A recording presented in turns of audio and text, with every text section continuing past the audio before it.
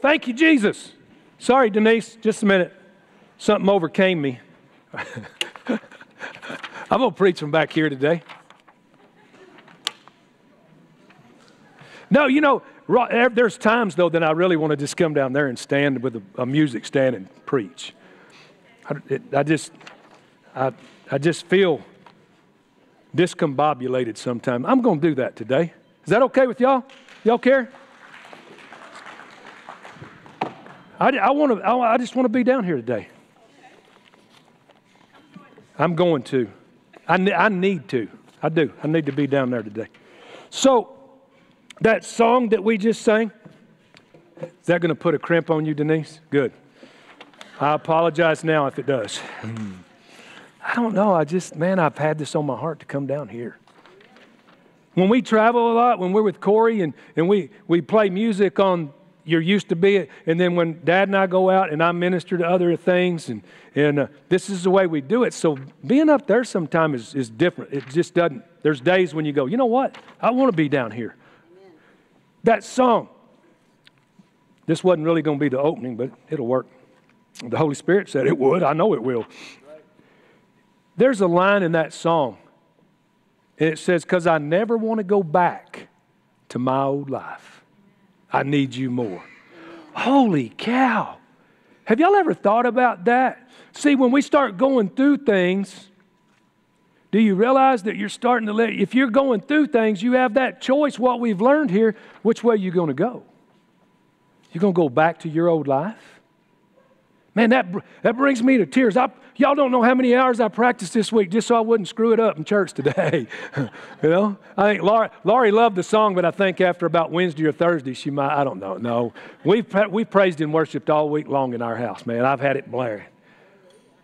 And every time that line came up, man, the tears would just, because I don't want to go back to that life. Because I know what I have now. Oh, Jesus. Man, I know what it's like to be sold out for Jesus and walking for Jesus. And then I know that old life when I followed Jesus, but I followed from way in the background. Now, I'm sure none of y'all have ever done that. But I'm preaching to myself. But I'm telling y'all, when I kept hearing that line, I'm like, I don't. And so it's a perfect opening to this message. Y'all find 2 Samuel toward the front of the Bible. Oh, man. Thank you, Father. 2 Samuel 22. The title of this message. Last time I preached, it was Be Right, or Be. This time, I added a word. It's Be Right. I'm working up to a full sentence message, but we'll have to get approval for that. It might be a long day, I don't know. But no, I'm kidding. But the title of this message is called Be Right. 2 Samuel 22.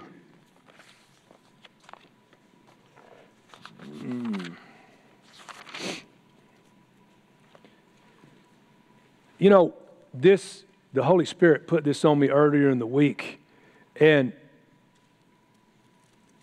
everybody's going through something. And when I say that, it can be small, minute little things, and it can be big things. This is a message today that the Holy Spirit wanted me to give to y'all. It's to build you up and to get you fired up. See, that's what that line so much spoke to me about, is with going through things, why would I want to go back to that old junk? Amen? I love the way my life is. I love following the Lord. I love being able to minister to y'all. And I don't know about y'all, but we got the best pastor in the world. Amen? Man, we see pastors and preachers all over the place. I am so blessed to be under Corey Ross. I'm telling y'all. I have learned so much about the Lord from him, and I'm very thankful. So the Holy Spirit really wanted me to encourage y'all this morning.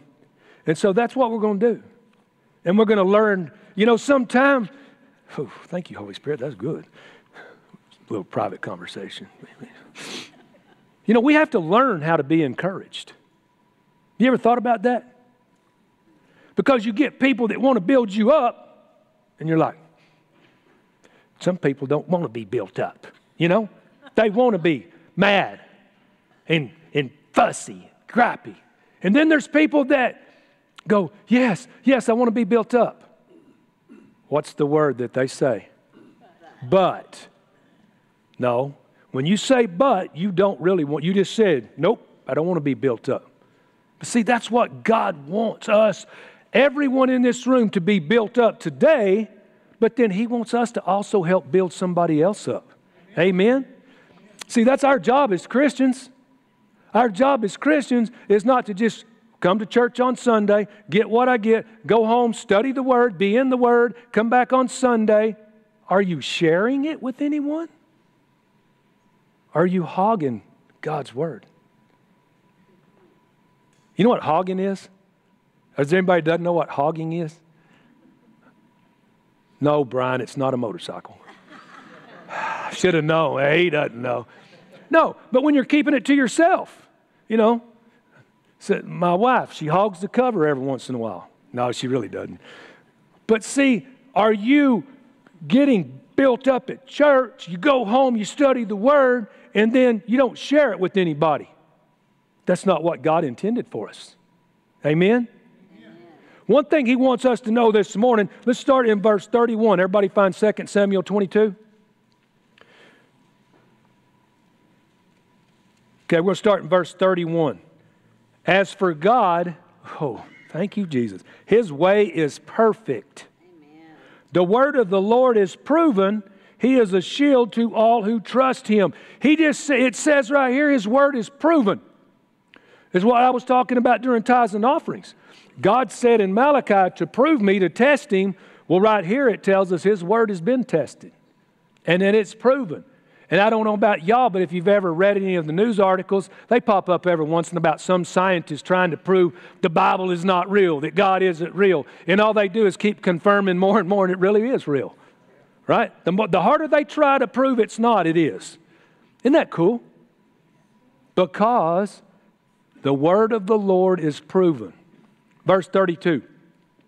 For who is God except the Lord? And who is a rock except our God? Verse 33, this is where we're going.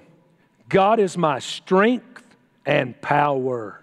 Hallelujah. Man, when you are struggling, and you're struggling, verse 33 tells us, wait a minute, He's my strength. He's my power. He makes my way perfect. Amen. In the Amplified, it says, God is my strong fortress. He guides the blameless in His way and sets him free. That word blameless, I was really curious. Because blameless can mean several things. I mean, not guilty and, acquitted. But in the Hebrew, that word blameless means sound, having integrity. Oh, thank you, Jesus. You see, if we're following what God says, it says He guides the blameless. Amen?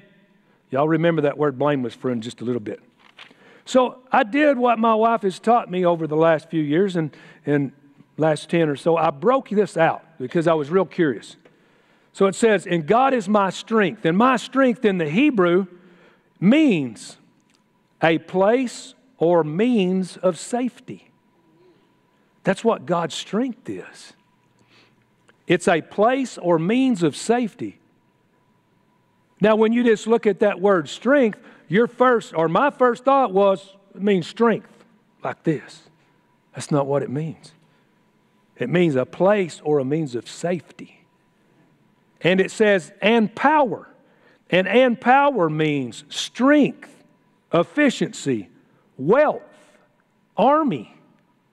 So God's power represents wealth as far as health, wealth, just like our tithes and offerings. That's God's power, but then God's power also represents army. He's got us. He's got us protected. He's our safe hold. And He makes means to start up, set free, let loose. That's what that little phrase means. Perfect. See, in verse 33, He makes my way perfect. Well, I'll go to my way first. I skipped. My way means the road, distance, journey, or way. The reason I had those backwards is because when you go to the interlinear, a lot of times like in Hebrew and Greek, some words come before the other words. And so like my way comes after perfect in the Hebrew. So perfect means complete sound. So y'all stop and let's just think about that for a minute. A place or means of safety and strength, efficiency, wealth, and army to start up, to set free, let loose my journey completely and soundly. Now, if you look at that, did you see all that in that verse? It didn't say all that there. But when you go and you break down that Hebrew like that, see, that's what's, and I'm not a word, I'm not a nerd, but my wife is a nerd. And that's okay because she'll admit it. She loves that stuff. And I find it interesting, but see, there's that but word. But in small doses, okay? Ricky, oh my Lord, but that's so fascinating to me that those little things mean that He's a place, that His strength, God is my strength, God is my safe place. See, but that's not how you read, that's not what it says, but it does say that. All you have to do is spend a little time to look up a few of these words. Amen? I encourage that. See, that's that deal of learning what the word means and go spread it to somebody else. Man, there's an app you can get for your iPad called Bible Hub. And you can go on there and you can put the scripture in there, and you can go and you can read the scripture, and you can read what some of them old theologian guys thought about it. Most of them, they're kind of weird. There's some things, because it always says you discern the Word of God. You want to make sure that it lines up with what you're reading is in the Word. But then, to find out what those words mean, you can hit that little deal, interlinear, isn't that right? It says interlinear up at the top. And so, if it's in the Old Testament, it'll go to the Hebrew. It'll show you what those words means in Hebrew. So cool. And if I can do it, y'all can do it. Trust me. And I'm running an iPad doing it. Amen? Amen. That's how good our God is. But what He wants y'all to know, that all of us that are going through something, is that He is our place. He is our safe place. He is our strength. He's our army. He's our wealth. He starts up. He sets us free, lets loose. A complete and sound road or journey. That's what that means. Isn't that cool? Thank you, Lord. Go to Psalms. Yeah, I'm good. Go to Psalms 31. See, Jesus reminds us that He gives us the inner strength. And so when we start worrying and getting stressed out, that's when we have to remember, am I going to go back to my old way? And I'm going to get in worry and doubt and disbelief and unbelief and pity party Ricky and blah, blah, blah, blah, blah? Or am I going to go, wait a minute, 2 Samuel said, God is my strength. He's my army. He's my wealth. If you're having financial difficulty, start sowing and speaking over your seed, because that's what the Word of God says. And you've heard our pastor say it. I say it. The other ministers that preach up here say it. Don't take my word for it. Go look it up in the Bible for yourself, because that's what we preach out of. Amen? Yeah. Because when you start looking it up yourself, you're going to be going, oh, he really did say that. And when you start reading, you're going, oh, he even said more. Wow. That is amazing. Everybody found Psalms 21, what did I say, 31? 31:24. Psalms 31:24 says, be of good courage, and he shall strengthen your heart, all ye that hope in the Lord. See, in the Hebrew, that word strength, or be of good courage, in the Hebrew it means to be or grow firm or strong or strengthen. See, God's telling us to be of good courage. He's telling us to get strength. And He's telling us that in order to get it, He'll do it. Wow. Whoa. Y'all wake up. Did y'all hear what I said? He said, be of good courage. He said to build your strength up. But in the next deal, He says He'll do it for you. Amen. What a God. You know, it's like our tithes and offerings that He says that, and this is not, we already done a tithe message, but He tells us even in the tithes and offerings, He wants us to sow seed. But if you follow that scripture, He says He provides the seed for the sower. I mean, what a God. Have y'all ever stopped and thought about that? Or do you just go, I go to work, I go home. No, wait, this is some people. I go to work, yeah, I go to work, then I get home. Oh man, what a day. And then the next day, oh man, I got to go to work. No, you get to go to work. Thank God you have a job. Amen. Thank God that you have a way to provide, because He's your provider. He's going to provide you with a job. Amen?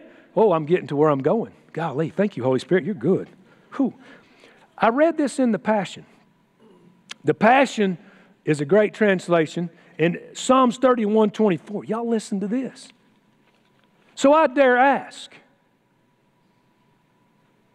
and it's okay because you know, how many of you are willing to admit that you're going through something? I hold my hand up. You going through something right now? Raise your hand up in here.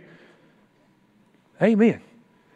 Those others are just like, I'm used to it. Amen. No, but if you're going through something, and what I just read to you is, the Passion Translation says this. Cheer up, Starla. That's what it says right there in the Passion. Cheer up, Dax. Cheer up, Roger, Trudy. It says cheer up. Take courage, all you who love Him. Listen to this. Wait for Him. Everybody say wait. Wait for Him to break through for you. Amen. All who trust in Him. Say breakthrough. Say I'm expecting a breakthrough right now in Jesus' name. Now, when you say something, don't forget, we talked about last time I preached that when we ask for something, sometimes we don't add the in Jesus' name. I'm asking for breakthrough in my life right now in Jesus' name. That's what it says it'll do. Are you going to argue with this? I'm not. That's the truth. Hallelujah. And if you don't believe God, ask Him. He'll show you. Amen. He likes to show us that He loves His kids. Y'all. You know, I talked to somebody the other day. And, it was a little girl I turned 62 last week or week before, and so now it's like, I forget, but everybody's a young girl now, or a young boy, or, they may be 40, but they're still young now. Some of y'all going, boy, that ain't no lie. And so, I remember what it was. We had the oil change in the car, and they brought it back, and so met them down at the gate. Laurie went with me. We walked down there. Well, I was glad she went because it was a young lady that brought it. But her pickup people weren't there. And we live out in the country, y'all. And the road that we live on is fairly busy. And I said, where's your ride? And she goes, well, they'll be here in a little bit. I said, it was 100 degrees outside. And I said, oh, no, you're not going to stay here by yourself. Oh, no, I said, no, you're not. I said, I would hope that somebody would sit with my daughters. I have 4 of them. And I said, I hope that somebody would sit with them. And I said, get in the car. So we got in the car and sat. We got to visiting with this young lady. She hadn't been working for the deal but 3 weeks. And I heard her say a few things. She just found out she's a single mom. Then we visited with her, talked a little ministry with her, and just didn't tell her we were. We just visited with her. Single mom. And she said she really had several years ago, and she didn't look, Laurie and I were laughing, she looked 16, but she already bought a couple of places of property across from her parents. Said they weren't expensive, and I paid for them, and I worked and got them paid off in 6 months instead of 2 or 3 years. And she said, but I want to put a house there someday, and I just don't know. I said, girl, because she had worked at a church. She had worked daycare at a church, but she said, man, that wore me out after 3 years. She said, I needed a break. And so we talked, and I knew that she believed in, because I asked her, I said, so you know Jesus? And she said, yeah. And I said, well, you got to start speaking to that land. Amen. And she goes, huh?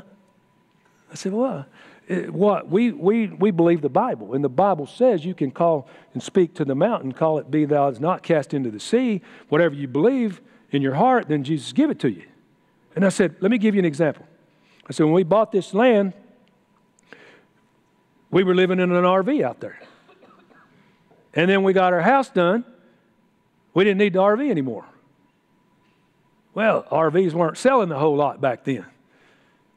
But my wife, as we would leave our house and we'd drive up through the property and we'd drive by that RV, she goes, I call you sold in Jesus' name. Amen. I said, well, I call it sold too.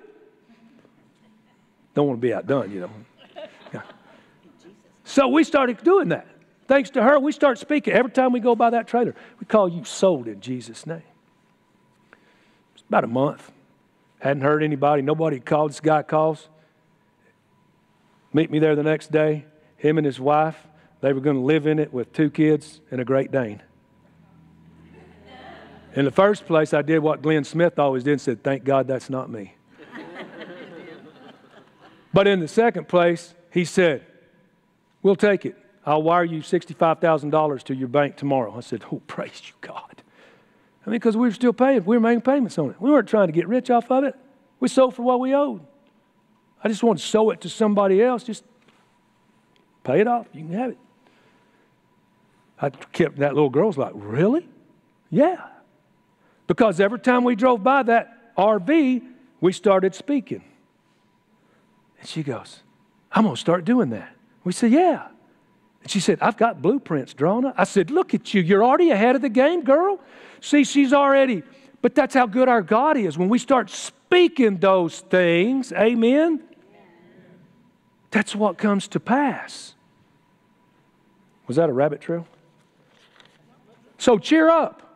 Take good courage. Take courage. Wait for Him. That wait, though, remember, we don't just not do nothing. You know, we don't go sit on the couch, get our blanket, and eat bonbons.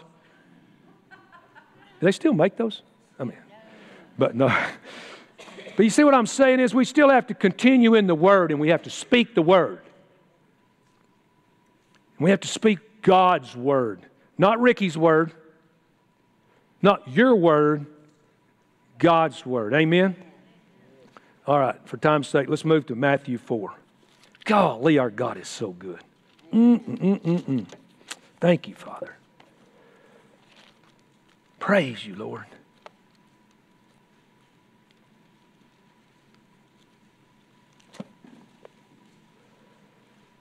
Matthew chapter 4. As y'all find that, I'll start telling you. This is where the Holy Spirit leads Jesus up to be tempted by the stinking devil.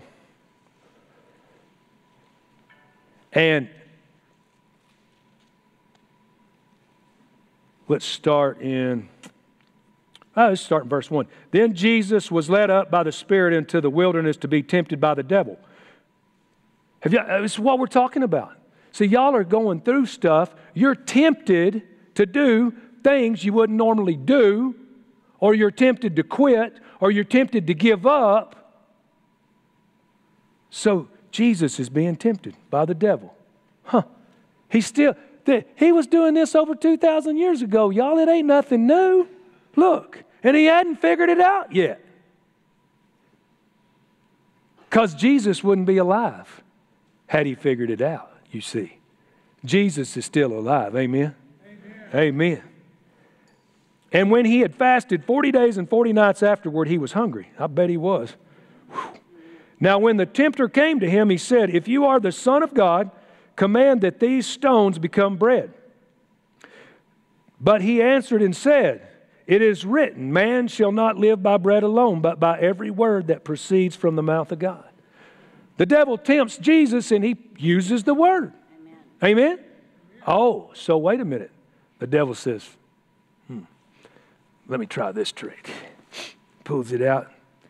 Then the devil took him up into the holy city, set him on a pinnacle of the temple, and said to him, if you are the Son of God, throw yourself down, for it is written, he shall give his angels charge over you, and in their hands they shall bear up, lest dash your foot against a stone. Oh, the devil's going to quote Scripture now. Because, see, he knows Scripture. But, see, there's that word but. Jesus said to him, it is written again, you shall not tempt the Lord your God. Woo, thank you, Lord.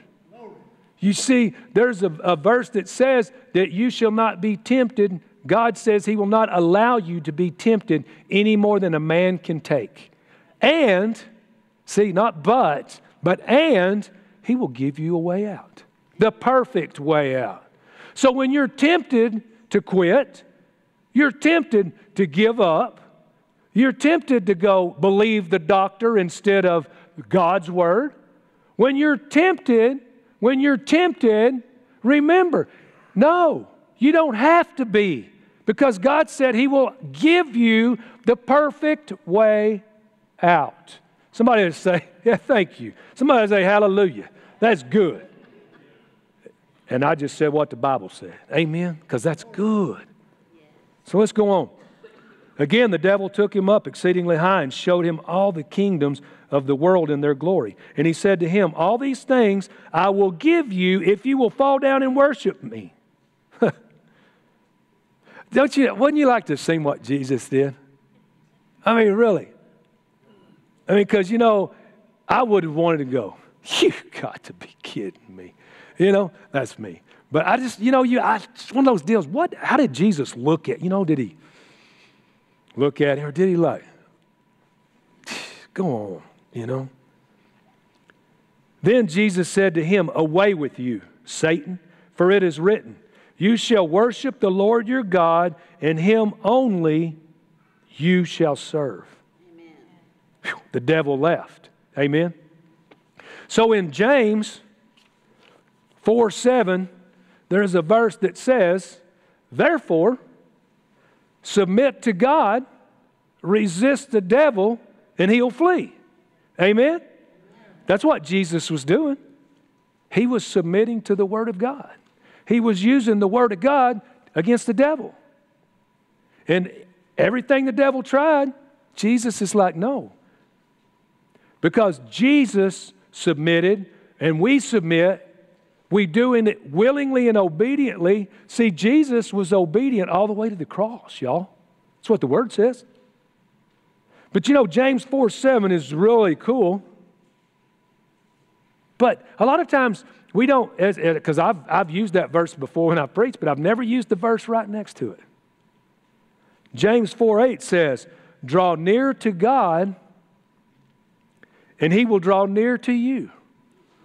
Oh, wait a minute. And when you submit to God, that means that we're going to start drawing near. It doesn't say that God will draw near to you and then you draw near to God. No, that's not what it says. See, God's there. He's waiting on you to draw near. And then he's going to draw near. Amen. But why are you waiting on him? Because he's been there. See, when we get tempted, oh, wait, I wrote, let me look. So when I submit to God wholly, I'm giving my heart to God. So when you're trying to figure it out, submit to God. Amen. When you're struggling with temptation, submit to God. When you're struggling with fear, submit to God. When you're struggling with finances, submit to God. See, because all those things that are going on, whether it's caused, listen to me, when it's caused by the devil or sometime we make a bad decision. Sometime Ricky does something stupid, And I'll use but God. Hallelujah. But God. He doesn't care that I screwed up. Is just say, God, forgive me. What was I thinking? And he goes, forgiven, done. Now he doesn't remember. See, when we start submitting, we start drawing nearer to God, the devil is not going to stay around you because the Word says, submit to God, resist the devil, he has to flee. Amen? Somebody ought to be clapping on that. Jesus, man, he's so good. Woo! Y'all.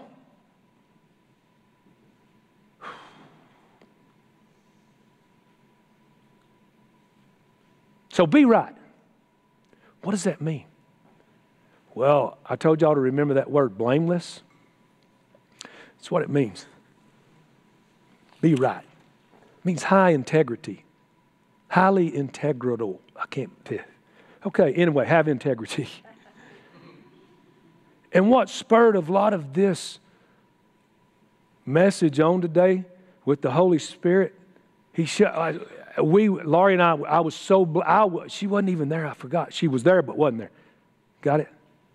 We were in Marble Falls, and we had gone to H-E-B, and we just needed like one thing, so she goes, I'll run in, you drive around, come back and get me. I said, okay, because it's hot. So kept the air conditioner wide open, driving around. And there was one of those those young men and girls, women, that put those carts up, God bless them. They worked their ever-living tails off. And people get in their way, and cars try to pass. I just want to get out and go, now don't do that. You be blessed. Because I'm good I'm getting better. And I see this young man, and he's pulling. It must have been, I don't know, 50 or 60 cars. And he muscled, boy, he was in good shape. And he's dragging that thing, sweat pouring. I mean, it's over 100 degrees. It's 3 o'clock in the afternoon. He's dragging that thing up there. And so I made a second loop, and I passed the deputy sheriff's officer going in.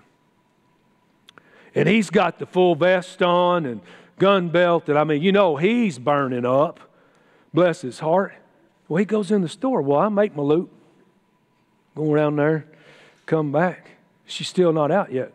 And the deputy sheriff walks out with the sack, and he's doing this. And he sees that young man, and I stop. I probably got traffic backed up behind me, but I'm going, what's this? Deputy sheriff walks over there, pulls out a bottle of red Powerade and gives it to that young man. Oh, thank you, Jesus. I got to see that. There are good people. Y'all are good people. But you know what happens to good people? We start looking for the bad things instead of looking for the good things. We start looking for the wrong things in the world that are going on and start looking on, what can I do right? Amen. I told Laurie when I picked her up, I said, oh, Jesus, thank you that I got to witness that. Amen. See, you have a young man that they talk about kids won't work, and he's out there busting his tail, and then people talk about how bad the police and the sheriffs and blah, blah, blah, blah, blah, and a deputy goes in and buys a young man something cold to drink on a 102 day and gives it to him. Thank you, Jesus. See, that's integrity. That's being right. And you know what? I will guarantee you he didn't care if anybody was watching. He didn't do this. He didn't go in and go, hey, I'm going to get a Powerade for that guy right there. Y'all watch me. And then when he come out of the store, he goes, hey, everybody, look, I'm giving this. He did not. See, he's doing it no matter who's looking or who's not looking. Amen. What are we doing? See, that's being right. Amen. That's why we can be encouraged by God. What did he say? He said, cheer up. He wants us to do the right thing. That's what he tells us. That's walking with God. That's drawing nearer to God. Amen? And sometimes we know what the right thing is. But so listen to that. We got plenty of time, y'all. There's not a buffet close. Dadgum, I wish there was. But listen to me. What's right sometime for me is not necessarily what's right for my wife. I mean, so you have to understand the two differences. Because people get caught up in, well, so-and-so does it, so I'm going to do it. Or, because, they're in the church and they do this, or I want what they have. No. We get caught up in that. And last week, because I was saying, what made me, part of me that think of this, the Bible talks about having a prayer closet. I don't have a prayer closet. I have a bunch of them. See, God deals with, you may have a prayer closet, and that's perfect for you. That's right for you. My prayer closet is sometime the cab of my pickup for 5 hours. My prayer closet sometime is hauling water back and forth to my house and dumping it in that storage tank. Sometime, I even pray when I go play golf that I will have birdies and pars. Hey, he said he'll never leave us and never forsake us, but he didn't say he'd make the putt for me. I have to do that. But do you see what I'm saying, y'all? So understand those differences are that what's right for Clay or Trey is not right for me. Doesn't work. But is God's word right for everybody? Yes, it is, because that's the truth. Amen? So let me find it. I wrote down 4 things real quick as we close. So to be right, to encourage you, some of you go, be right. See, that's right standing with God. That's doing the right thing.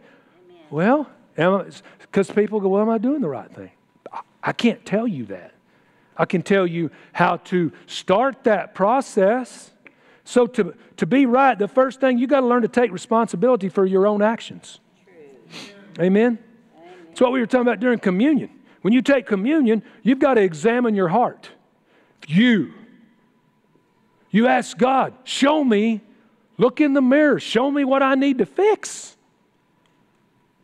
The more I fix, the closer I get to God. The more I submit, the more I submit, the more I submit, and I draw nearer to God. And then He's right there going, you got it, come on, come on, come on.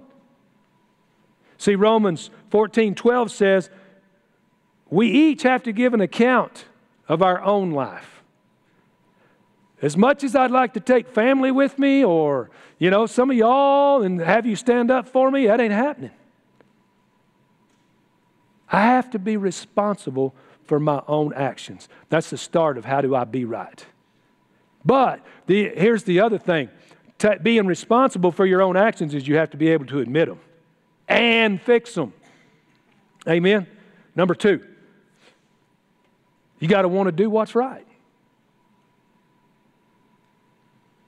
That's that want. You got to want to do it right. Amen.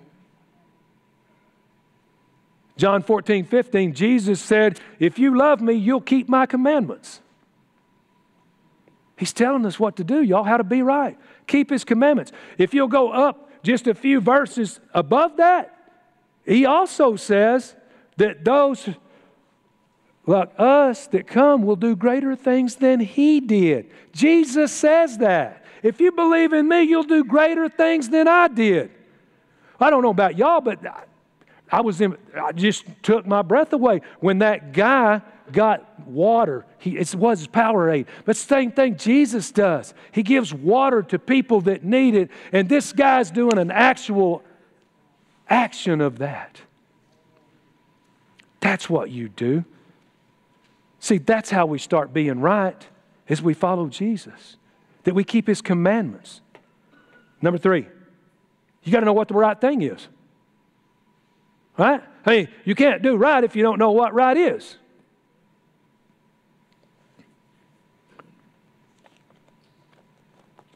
Jesus said, follow me in Joshua 21 or John 21:19. It made me think of something. I got a scripture written down I need to read to y'all.